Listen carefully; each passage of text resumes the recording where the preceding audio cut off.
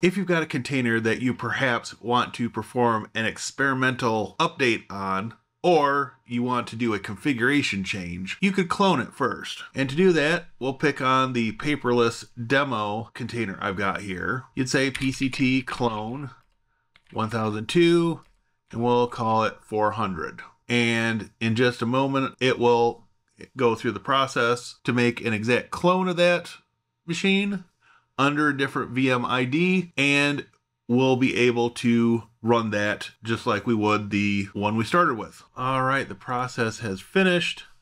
If we clear our screen and do PCT list again, we'll see that we do have VM ID 400. We can start that,